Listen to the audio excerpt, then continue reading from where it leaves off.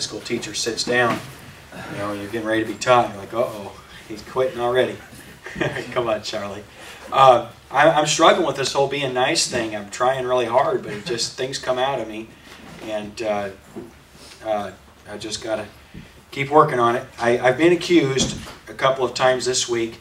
You know, my New Year's resolution was I'm going to try to be nice, and I'm not going to pick on people, and I'm not going to be sarcastic. But every time I'm nice to people, I get accused of being sarcastic. So it's really a struggle. It's really a hardship for me. You know, I'm like genuinely kind to people, and they're like, "Oh, thanks a lot. You know, I know you're just making fun of me, being nice." So I don't know. Maybe I was pre-programmed or pre-foreordained, pre-foredestinated. That's where we made up, right, Charlie? Just to be mean to people. So come on, Charlie. Why don't you teach us?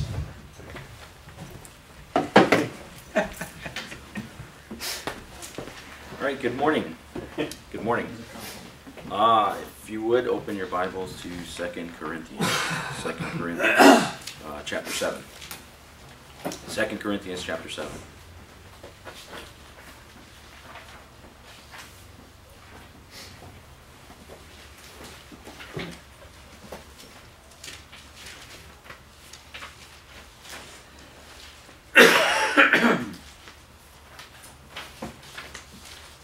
Is your microphone on?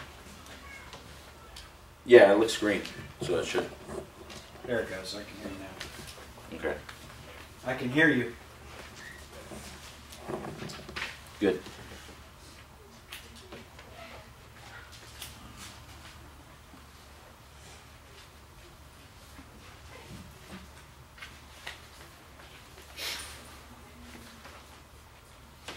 Yeah, I guess just starting at verse 1 for the context. Okay, having therefore these promises, dearly beloved, let us cleanse ourselves from all filthiness of the flesh and spirit, perfecting holiness in the fear of God, receive us.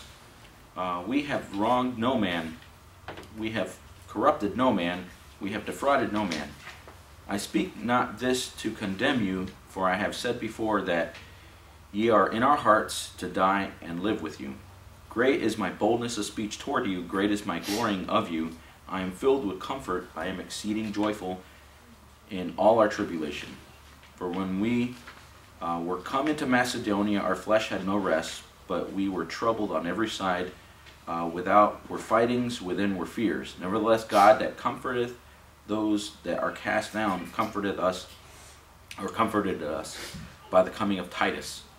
And not by his coming only, but by the consolation wherewith he was comforted in you, when he told us your earnest desire, your mourning, your fervent mind toward me, so that I rejoice the more. For though I made you sorry with a letter, I do not repent. Those are the same words. Though I did repent, for I perceived that the same epistle had made you sorry, though it were but for a season. Okay, now I rejoice, not that you were made sorry, but that ye sorrowed to repentance, for you were made sorry after a godly manner, that ye might receive damage by us in nothing. Okay, for godly sorrow worketh repentance to salvation, not to be repented of, but the sorrow of the world worketh death. And then he's going to give a description of what that should look like. For behold, this self same thing, that ye sorrowed after a godly sort. Okay, what carefulness it wrought in you, yea, what clearing of yourselves, yea, what indignation, yea, what fear, yea, what vehement desire, yea, what zeal, yea, what revenge. In all these things ye have approved yourselves to be clear in this matter. Now this would have been addressing the fact that in the first epistle, actually they were addressed about a number of different issues in 1 Corinthians.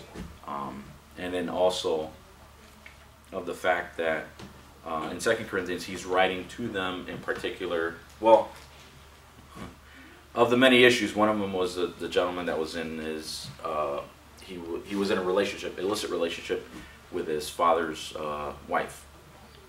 So it would have been his stepmom that he was in a immoral relationship with.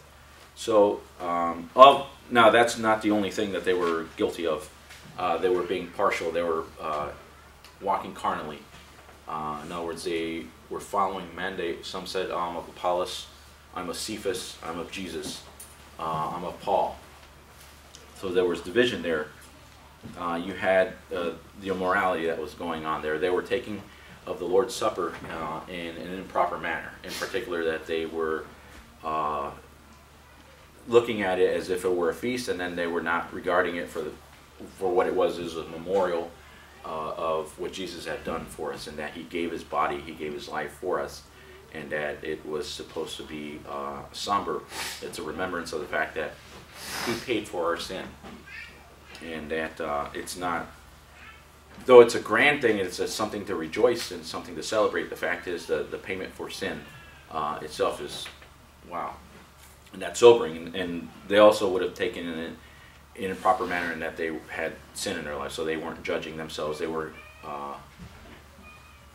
taking it lightly, not just because of the party aspect of it, of which they were approaching it, but also the fact that the personal sin that they would have had wasn't something that they regarded. And also the fact that they were misusing, if we look at 12, 13, 14 in particular, as far as the gifts that they, in particular, they wanted to be expressive in the gift of tongues and a few of the others. So some of those gifts, what they were doing is they were misusing.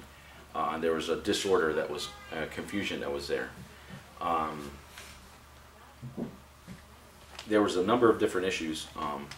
Anyway, so of what he had addressed to them, in particular, he addresses here the fact that the gentleman that had been in that immoral relationship, they finally dealt with, but they were not wanting to, I guess, restore him. So Paul's attitude was, well, the goal of the church discipline would have been for restoration. He wants them to be restored, so it's fine to go ahead and restore him if he's repented. And then of the other things that were mentioned as well, their attitude with regard to what they were doing before and what he had addressed of them had changed, and that's something that he was now commending him on over here. And he was comforted in the fact that, okay, now there's a difference, and this is how it looked, and this is what it played out. Okay, just so you know, we are starting, we're starting a series on the subject of repentance. Well, actually, words in context. Particularly this week, we're looking at the word repentance. We are going to look at a few other passages in particular that deal with the word and how it's used. But so this is one that's really clear, and for some reason it seems to be like an argument this day and age as to, I don't know, it's just pretty clear in Scripture. If you just read through Scripture, it's like pretty simple. But for some reason it seems to be an argument this day and age theologically. All right, so the word repent, it's used. Could you elaborate on that a little bit, give the specific, because I think what you mean to say is, particularly in the area of the gospel. Like a lot of guys will say, they'll argue about, do you preach repentance when you share the gospel? Is that part of sharing the gospel? And then other guys will say, well, no, repentance. And could you elaborate on the specifics of that? Because I think that's kind of key, don't you think? Are you going there later? No, yeah, I can do that now. That's fine. Okay. All right, just tell us what people, what okay, where people are coming from. That's kind of. I was going to define the word. Okay, there you go. Go ahead. Yeah, all right. You got two words that are used in the Old Testament. You have 110 references to the word repent, or a variation of it. You have in Scripture found repent, repentance, repented, repentest, repenteth, and repenting. 46 for the word repent, just the word repent itself. Repentance, 26 verses using that. Repented, 32. Repentest is 1. You have repenteth, there's 5. And then repenting, you have 1. Now, all that comes up to about 110. In the Old Testament, you only have, you have 3 instances there's two words that are used. One of them is nacham, which is, depending on how it's used, basically means to be sorrowful, or it could be used to console. But repent, regret, have compassion, and that's the primary word that's used whenever you see it in the Old Testament. You only have about 3 instances. There's a secondary word called shub, and that's used in 1 Kings 8:47, and then 2 verses in Ezekiel 14:6, and then 18:30. And that's literally just to turn, or to return, to turn again. That's the primary words that are used in Hebrew in the Old Testament. You're saying there's 4 of those instances of the shuv? No, 3. 3. Wow. Yeah. Isn't that primarily how repentance is defined, though? To turn or return? Like usually when it's defined. Yes. Well, depending on some people. Of it. Yeah, but there is a sorrow. Like metanoia. Yeah. Actually, there's that's the primary word in the Greek. There is a second word that actually has 2 words, but one is got the alpha privative on it, so whatever. It's you have 2 words that are used in the New Testament. Metanoia, which basically means to like change your mind. It's a compound word. Meta being alongside, and then nous would be your mind, and then you have metamelatos, which has to do with like a regret, like a sorrowing, and that's used primarily in the negative. That's in 2 Corinthians, which we see here in this passage, and then also in Romans 11:29, where it talks about that the gifts and calling of God are without repentance. So in other words, he doesn't. There's not a regret when in that passage as far as Hebrews. I keep wanting to say Hebrews, but it's Romans when he talks about the gifts and calling of God are without repentance. That's okay. God doesn't. He's not changing his mind. He's not regretting. He's not sorrowful. But the fact that he gives a gift or a calling. But the 2 main words that you would have, and actually of the New Testament instances where we see repent or repentance used, is going to be metanoia, which is a changing of the mind. Now, in this passage, okay, wait a minute. To address your question, or your statement, I guess you'd say, you wanted me to elaborate on how people use it or misuse repentance with regard to salvation. All right. Yeah. I guess the argument is put forth that to preach the gospel from, well, okay, here's just as an observation. Correct me if I'm wrong, or if I'm not elaborating to what you want me to. I've personally done this. You preach the gospel, and the gospel is pretty clear. That is in 1 Corinthians 15. Christ died according to the scriptures. He was buried. He rose again from the dead according to the scriptures. Or in John 3, not just that God so loved the world that he gave his only begotten Son, but that whosoever believeth on him should not perish but have everlasting life. It's John 1:12 again, that as many as received them, to them gave he power to become the sons of God, even to them that believe on his name. It's the placing of your trust on Jesus to do what you can't do for yourself, and that is to pay for your sin. Okay, Jesus died to pay for sin. He didn't just stay dead. He rose again from the dead 3 days later to be able to give new life. And so my sin debt, or not just mine, but anybody that has sinned, to anybody that is in bondage to sin, is incapable of being able to please God in his righteousness with their own ability. Right? There's nothing, by the works of the law shall no flesh be justified, is what Scripture says in Galatians in particular. You cannot please God and his righteousness by being a good person, by going to church or any of those things. So what you need to do is you need to trust Christ in order to do that. And you do that by receiving him. Now, there's a contention of some people in particular, because a phenomenon that you would see. You have people that either one, they cry out to God, they pray to God, Lord, save me. And it seems like their lifestyle doesn't change much. Or you run into people that maybe you are door to door, and then you ask them, have you ever received Christ as your Savior? Yes? I guess the question is repentance necessary for salvation? And some say yes, some say no. He does state it clearly in in Matthew.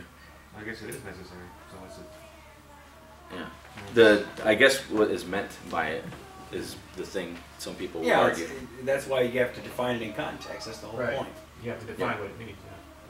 Because in the context of salvation, what people are saying is repentance totally ignores all the primary context of salvation, and then all the teaching about repentance in other contexts is completely put into salvation. So, for instance, in Romans, when the Bible is talking about repentance for Israel,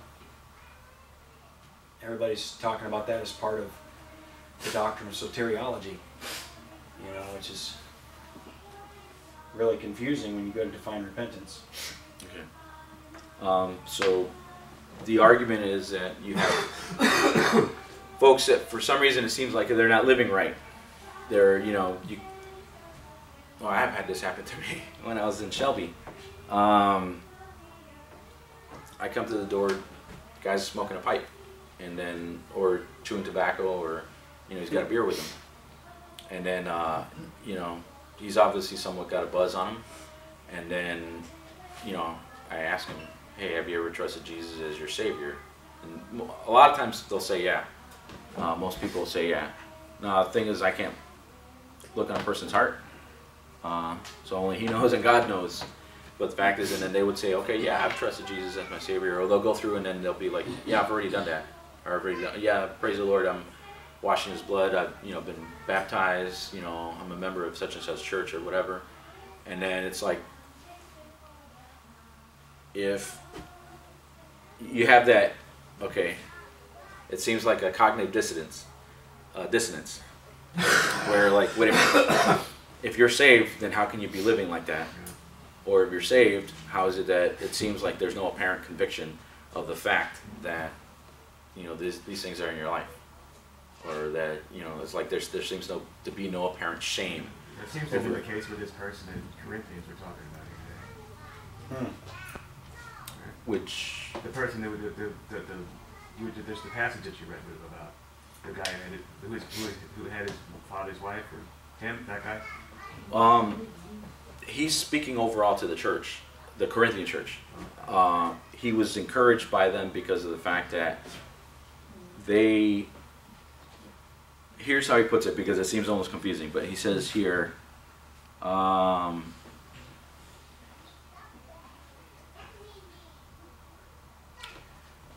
he was saved though, right? Even in the midst of all that?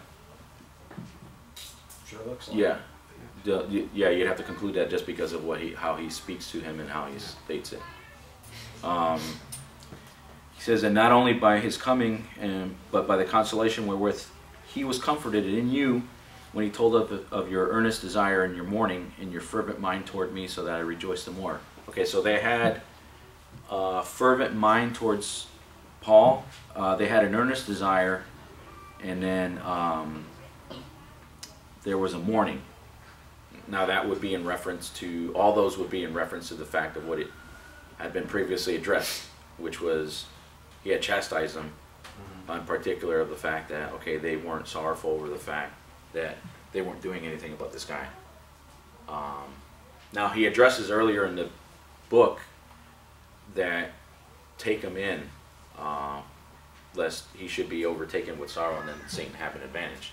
In other words, the person obviously had repented of his sin, and so it was okay to go ahead and receive him back. And so he's addressing that now. It's like, okay, you can't just kick him out. If he's a brother, he's a brother. God's purpose in judgment, or God's purpose in church discipline, would have been restoration. He wanted him to restore. He was given up for the destruction of the flesh. He repented, and so now God sees, okay, hey, he's repented. He's to be restored. But their overall mindset and attitude towards what had been addressed them, not just about that issue, but also about the others, was they had a mourning, they had an earnest desire, and they had a fervency, a fervent mind towards him. And then their responses, this is how it plays out. There was a sorrowing, but they sorrowed after a godly manner. And the godly manner is exhibited in that there was a carefulness, there was a clearing, there was an indignation, and then there was a fear and a vehement desire, and then there was a revenging. Okay? So that's, in other words, the outworking of a change of mind towards something. Does that make sense? Mm-hmm. All right. So, in this case, the sins that they were guilty of, their change of mind produced a vehement desire, a zeal, a revenging, carefulness, and then a clearing. All right, so they went ahead, and this is their attitude now. You look at it like this. It'd be saying, as if to quote, well, some of the RU principles, okay, God is against it, so am I. In other words, what you do is whatever you would hold as your mindset and your attitude is, this is wicked. God says it wicked.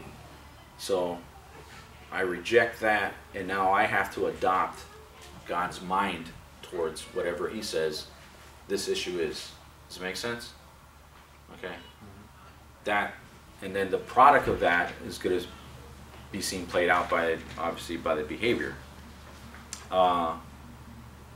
You can see it. You see it most clearly in. Well, I'll be honest with you. You see it most clearly with regard to the issue of like divorce and remarriage. Okay. That's the most clearest thing that you see it with, as far as somebody, whether or not they would have repented, or they have, as far as just an instance. And I say that because of this. It's like, okay, you have Christians that want to argue, you know, God gives the exclusion clause, you know, but say Exception. the exception clause. I'm sorry. Yeah. He gives the exception clause. He says, except for, or save for the cause of fornication, you know, that you can divorce, right? And then we know his attitude towards it. He says, when the Pharisees and the scribes were addressing him on that issue, he says, they addressed him saying, you know, Moses gave a writing of divorcement. And what was his response? His response was, it was not so from the beginning. You know, God made husband, basically, husband and wife, and they twain shall be one flesh. What God had put together, let no man put asunder. And then he goes and he does give exception clause, and then here's what he says, that anyone that would take a woman that is put away committeth adultery. So now I'm going to argue from a point, just so you know, I'm not trying to advocate it, but I'm going to argue from a point of like devil's advocate. If you wanted to go ahead and say, well, he does say there specifically that it's saved for the cause of fornication, right? So if you wanted to argue that and like, okay, concede that. He doesn't give clearance for somebody to be able to go ahead and here's where a lot of people will go to 1 Corinthians 7 to go ahead and want to argue that, okay, somebody, you're freed, so you are no longer under bondage, and so you're now free to be able to go ahead and do whatever you want. Okay, I'm not arguing for that, I'm not advocating that, I'm just simply stating that's what a lot of people would argue. But here's the thing, you're excluded at that point. Well, one, it's sin. God considers it sin, and I can't argue the fact that he says, not that I would want it, but simply, you know, if you marry somebody that's put away, you can't, you know, that's committing adultery. And then two, a lot of times it's folks that either they may have been ignorant of it or whatnot. They get saved, and then you don't usually a lot of those folks are usually stand up and staunchly agree with you. But you'll see sometimes where, okay, somebody feels for some reason they're called to, want to be in the pastorate. And Scripture is pretty clear as far as the qualifications for a pastor, for a deacon. It's got to be a husband and one wife. Okay, at that point, the worst individual is not going to be that. So they would want to argue that, or you have somebody that maybe is in church or whatever, their marriage isn't going that great, so they want to go ahead and get divorced and find whoever else that they have already been in a relationship with, and then try and excuse it and write it off as saying, okay, see, God gives me the right or the leeway to be able to go ahead and do this. That's why I say you see this most clearly in that. All right, if you're going to have been somebody that would have repented of that, then you wouldn't hold such a light, frivolous attitude towards marriage to begin with. You would be agreeing with God. If you would have been somebody that either had been guilty of it prior, either because of your rebellion or just simple ignorance, be it before you got saved or after you got saved, if you would have repented of that, then you would hold God's attitude towards it, which is, if you were guilty of it, hey, I was guilty. If you sought actual cleansing from God, which we see in 1 John 1:9, which is you confess your sin, He's faithful and just to forgive your sin and cleanse you from all unrighteousness. You ask God for cleansing, He's going to give it to you.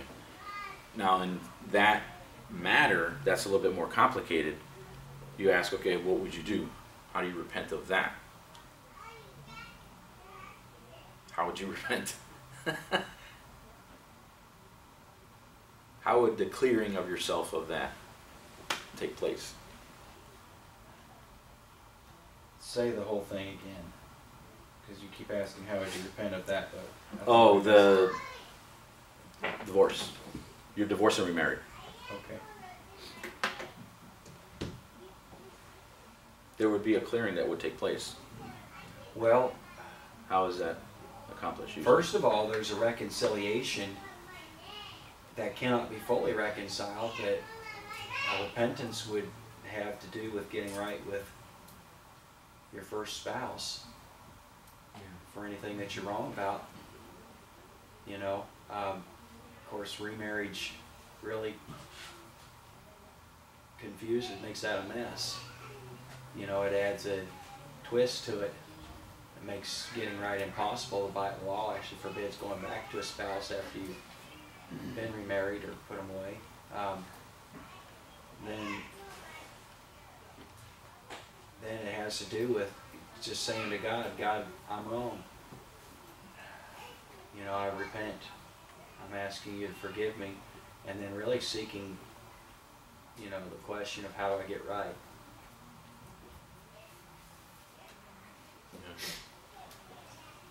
Here's something I just want to add to that.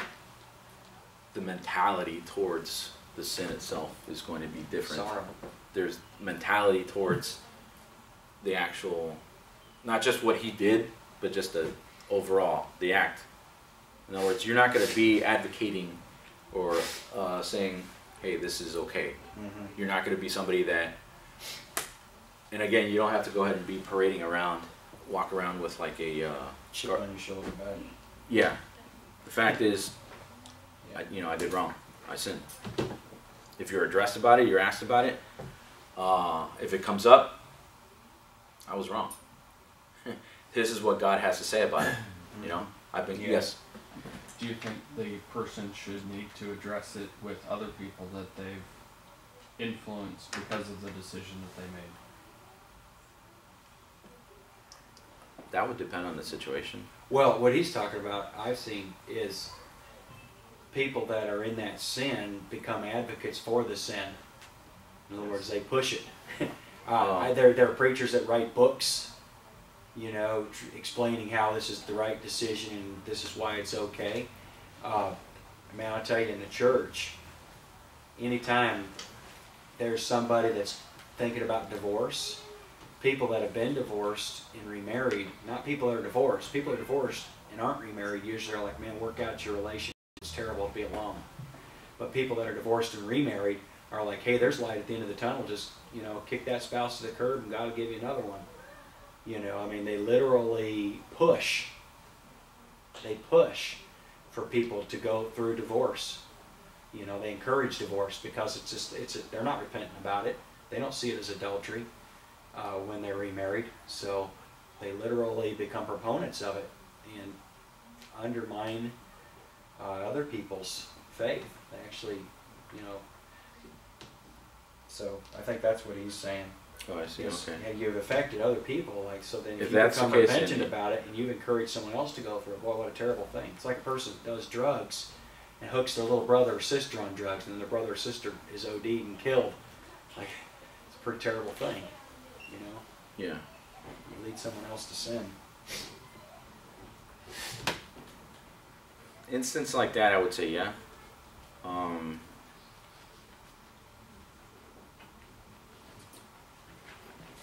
I would say it Would depends that on. be part of repentance, or would that just be something good that they should do?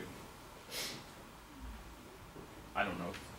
It matters, but Well, again, it depends on the situation, because the thing is, a lot of times people don't commit things with the awareness of what they've affected. in a situation where they've advocated. If they're advocating, then they yeah, did to that would. someone else. That's not okay. If they're advocating, then yeah, they would have to basically publicly retract. It'd be like somebody. Well, not just any public figure, but I mean, just anybody that you put forth. This is what I taught. This is what I believed. Hey, I'm wrong. This is what God says, and this is what I have to adhere to now. You know, if I'm going to be right with God, if I'm going to continue being right with God, because this is what God teaches. You know, I denounce everything that I would have been about before. That would be a repentant attitude. That would be something that would have been okay, because they seek a clearing, but there's a revenging, and there's a vehement desire. There's something there that says this is wrong, this is wicked. I agree. It's like Zacchaeus going back and restoring to those that he had defrauded. That's a good illustration. Yeah, actually, yeah. You don't have a lightness or a flippancy to the sin. You don't become a victim. There are some Christians who are like, okay, so leave me alone about it. You know, I'm sorry, okay. You know, like it's actually a. He actually addresses that here. Yeah, this is because he talks about sorrow of the world and then godly sorrow. Okay, sorrow of the world is going to lead you to death. There's a sorrow, and though you may be regretting what you've done, the fact is, with God there's hope. See, the difference is God brings judgment, and He wants to give life. He wants to restore. He wants to save. He's not looking to destroy. He's not willing that any should perish, but that all should come to repentance. And the fact is, if He wants to take you out, He can, and He will. Does it make sense? In other words, if you're gonna be so staunch and stubborn, so stiff-necked that you don't want to turn, you know, you're not going to leave Him much of a choice, but to have to just cut you off. But He's giving you space so that you would turn to Him, so that you would reject your path and go on His path. And His, the godly sorrow, He talks about worketh repentance to salvation, not to be repented of. In other words, there's a rescuing. There's salvation here being not salvation of being rescued from going to hell, but in other words, being rescued from following in, continuing to sin. In other words, you're not going to be destroyed. Sin leads to death, regardless. Does it make sense? Like sin, wages of sin is death. In what we read about in Romans. Not just going to hell, but in other words, sin, all its outworkings are going to lead to death. Sin will kill you. Sin will destroy you. By the way, that was written to believers. The wages of sin is death, and that was in context of getting spiritual victory, reckoning yourselves being dead unto sin, but alive unto Christ. That we wouldn't follow In other words, we wouldn't continue in sin, that grace may abound, but rather that we would yield ourselves unto God, and that we would reckon ourselves to be dead indeed unto sin, so that we would have victory. So in other words, sin is not our slave master. And reason being is that sin, as appealing as it might be to our flesh and all, there's no outworking to it, there's no product to it, there's nothing to it, there's nothing beneficial. All it has is death for you. But God's gift is eternal life, and God's gift is life. In other words, we have life because of Christ, and not just going to heaven, but we have life now. We have life abundant now available to us if we yield and we don't give way to sin. He's freed us from it, so we don't have to obey it. We don't have to obey the lusts and the desires that come to us, be it by means of the devil or the world or our flesh. Anyways, okay. Repenting here, the outworking of it is going to be, you're going to have a sorrow for, okay, not only, yeah, I've committed my sin, and the sorrowful for the fact that, hey, look, I've ruined possibly lives by means of how I've affected them, but also the fact, more importantly, is that I've put a barrier between me and God here as far as my relationship, so I'm not going to be able to continue, walking in His light. And so I sorrow for these things, but there's a working out, and the working out is you have obviously the carefulness. All right, so now I am walking circumspectly. I'm looking to see the root out what is in my life that is influencing or allowing for this sin to remain, or these sins to remain. I'm looking to get them out. You have the clearing, all right? The clearing, or basically I'm looking to have restored relationship, or what I've damaged to be restored. So I'm going to go ahead and seek to get right. You have the indignation, and then fear, and vehement desire, and then a revenge. Yea, what zeal, and then what revenge. So these are all attitudes that I would maintain, and a mindset that I would maintain with regard to sin, in particular my sin. I'm sorry, did you have your hand up? Could you turn the volume up a little? Okay, I'm sorry, I'll speak.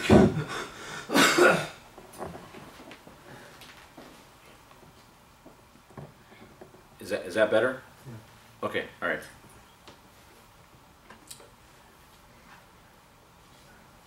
Okay. Go to Romans chapter 10. Romans chapter 10.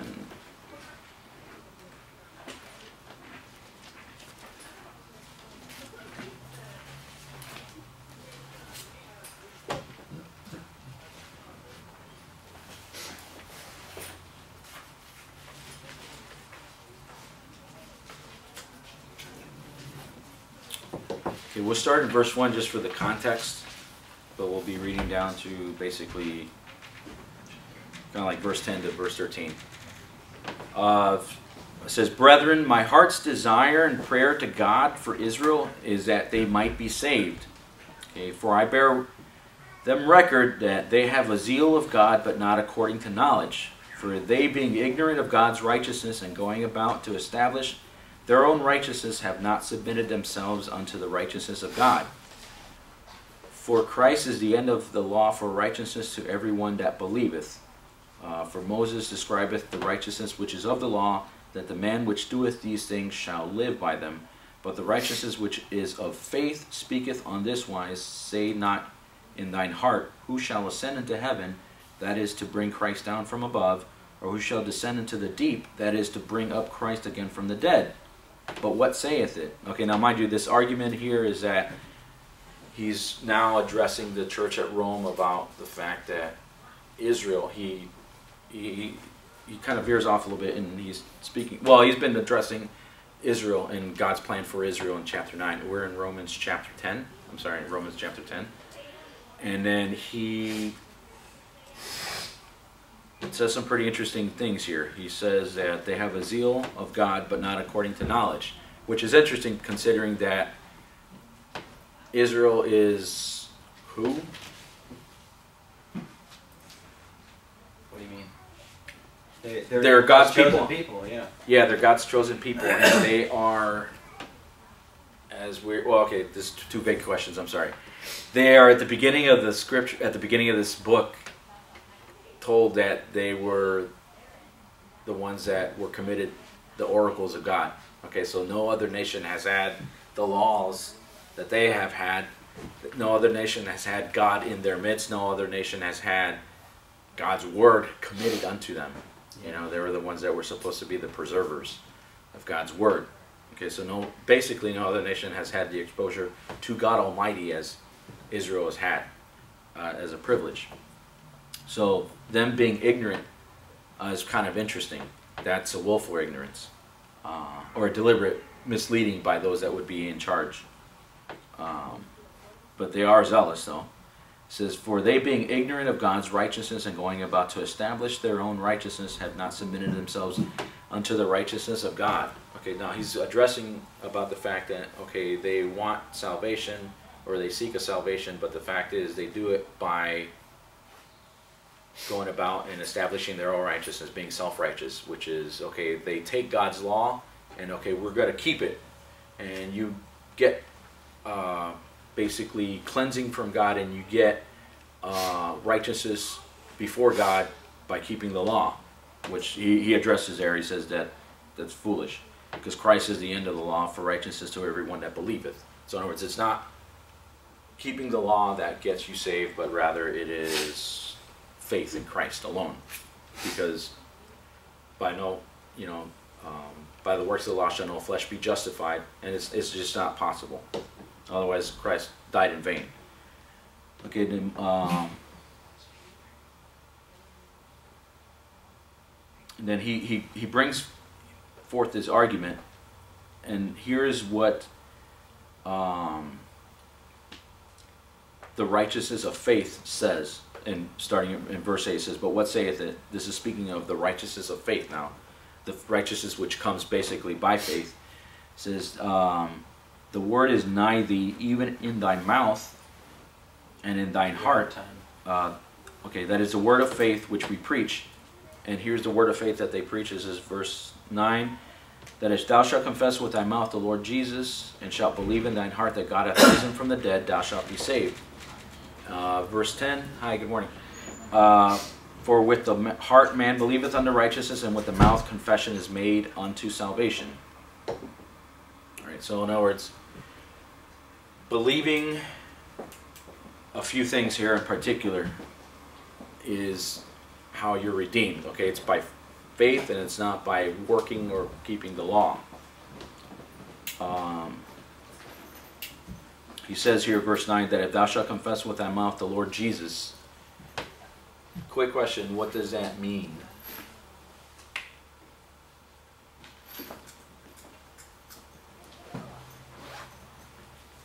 What does it mean that you're confessing the Lord Jesus? Acknowledging him as God and Savior. All right, here's an interesting study. Everything about Jesus. All right. Grammatical structure, you can say that Jesus is the Lord. Now, this is going to seem kind of like a silly thing, but the word itself, it's kurios, it's master. There's only two words that you would use or you would find in your New Testament, and primarily just one of them is used with reference just to Lord. And Lord can mean either like a master or ruler, like a governor, or speaking of God the Lord. In your Old Testament, you have three primary words that are used as far as for expressing, okay, who God is. But primarily you have as far as Jehovah or Yahweh being the Lord. You know, in other words, this is God Almighty, as opposed to where he's called Adonai, which would be he's, you know, the same idea, concept of kurios, which is a master or ruler. So a lot of times what people take is they'll take, because it just says kurios there, okay, so he has to be ruler, master, and Lord of your life. You have to acknowledge him as Lord of your life. Otherwise, you're not. If you're acknowledging him as God, then that's kind of understood. Okay, he's God. He's master and ruler of everything. here's the idea. In other words, you're acknowledging the fact that Jesus is deity. Jesus is God Almighty. Jesus is Jehovah. Jesus is the one that created the world. Jesus is, he's literally God. And so when you're believing the fact, okay, Jesus, wow, this is God died for me, and he didn't just die, but he rose again from the dead. I put my trust in that. Not just, okay, those facts, but the fact is of what he did for me, which was he paid for my sin. He's my sin payment. And he just stayed dead. He rose again from the dead 3 days later so that I would have new life. Boom, I have an exchange at that point. I'm committing my soul to him. Lord, save me. I call out to him, as it says here, whosoever shall call upon the name of the Lord, which we just stopped a little short of, that if you believe in your heart, God has raised him from the dead, thou shalt be saved. Whosoever shall call upon the name of the Lord shall be saved. He rescues you. Okay. Now it seems kind of silly, but why would you be calling out for him to rescue you? It's because you need rescuing, because you acknowledge the fact that, hey, look, my sin before God has a death penalty, and I'm going to hell, and I can't do anything about it, so I need to trust Christ. Okay, so that I'm coming to God, I'm coming to Christ to save me of my sin, because my sin is taking me to hell, and I need to be rescued. God save me. All right. Now, how does that look? That's repentance for salvation. And what would be the outworking or looking of that? In other words, what would you look for as evidence? I mean, obviously, okay, a lot of people look for prayer, or the asking, the acknowledging that Jesus is Lord. What do they think about God? What do they think about Jesus? In other words, is Jesus God? I mean, obviously, yeah, you would want to look as far as, okay, the sin and all that, but the fact is a person can change their behavior, but that doesn't mean that they were born again. Okay? A person that's born again is because they've trusted Jesus. Behavior change is nice and good and all, but the fact is that doesn't save me. Okay, behavior modification is not what Christ came to do, though that will be an outworking of our yielding to him and to his spirit when he wants it in the sanctification process. But the fact is, what I believe about Christ, what I believe about Jesus is what saves me. And a person that's called out to him because of the fact that, hey, their sin debt, they can't pay for it. They need him to pay for it. If they've done that, if they've received Christ, then they're born again. If they are living in sin, then they need to be challenged about the fact that you need to repent of that, and you need to walk in victory. You can't maintain a relationship with God and still continue in sin. And that's... You're too far out of time. You got to quit. All right, that's too much. All right, I'm out of time for questions. I'm sorry. If you have any questions about anything, just write them down or approach me. Also, next week we're going to be looking at grace. We'll be looking at a few others.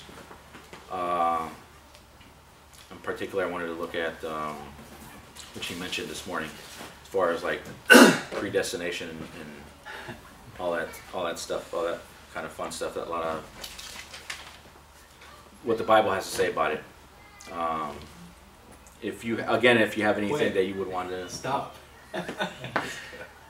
be covered, then just go ahead and let me know. We're dismissed. Thanks. That was like a 10-minute stop. Sorry about that. No, I'm ready to quit. no, I know. Killing us. Thank you, Charlie. That's why I need